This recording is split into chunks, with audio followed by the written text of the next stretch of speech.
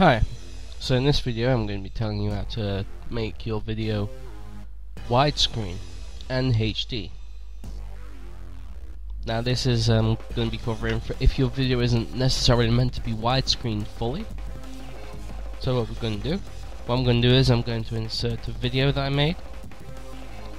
Let's say my previous one.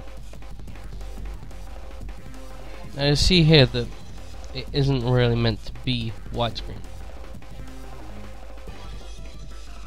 What we'll do is we'll click on that video, right click, then go to video event pan crop. Now what we need to do is here where it says maintain aspect ratio, which this may be collapsed so you might open it.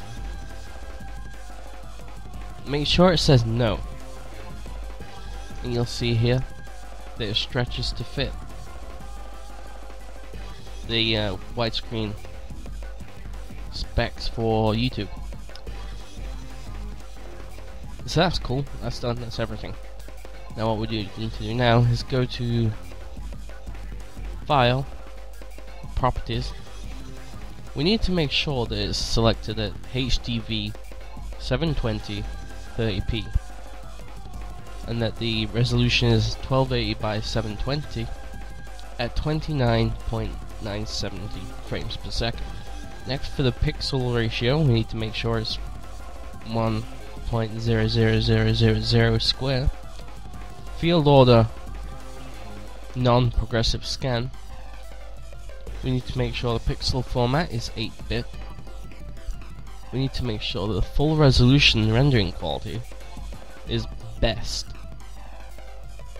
Motion blur type, make sure it's Gaussian. The deinterlace method, make sure it's none. Keep adjust source media to better match project or render settings.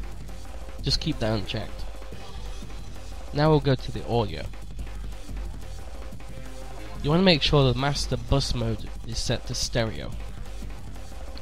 You want to make sure the sample rate is set to 44,100 Hz.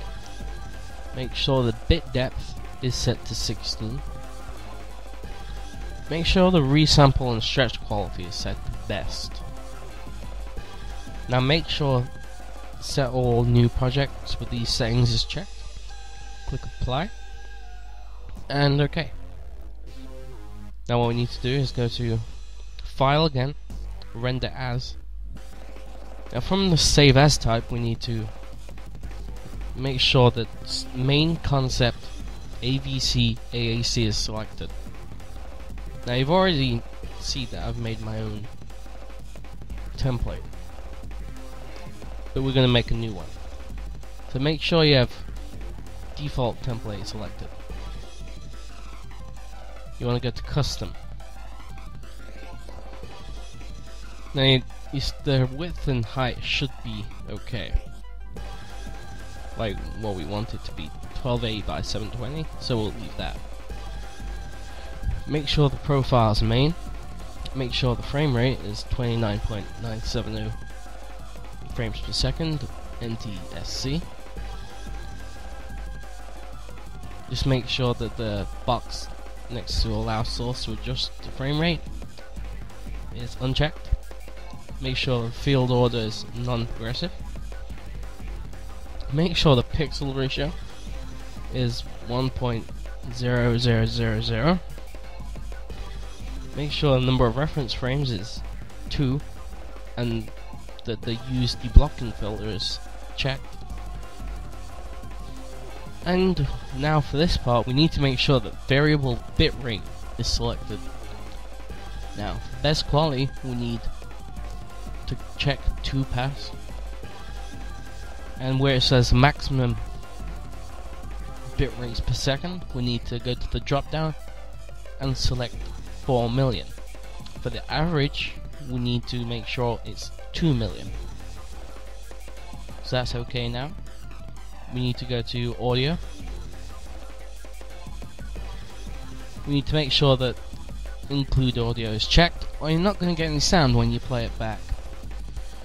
Make sure the sample rate is 44,100 Hz, and make sure the bit rate, I usually make sure it's 192. That's just personal preference. It's a decent quality. Now click on OK. You'll see template's been made. You want to click on custom again just to make sure everything's okay, which it looks like it. So in this text box here, you want to type in a name for your template. For this I'm going to call it YouTube HD 720p.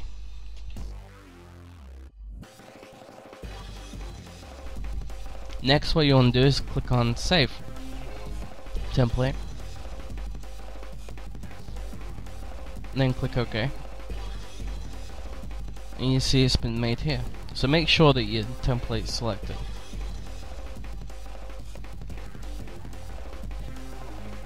Now if you didn't make sure beforehand, click on any empty area and it will fit to the length of your video, your project, and then just go back to File, Render as before.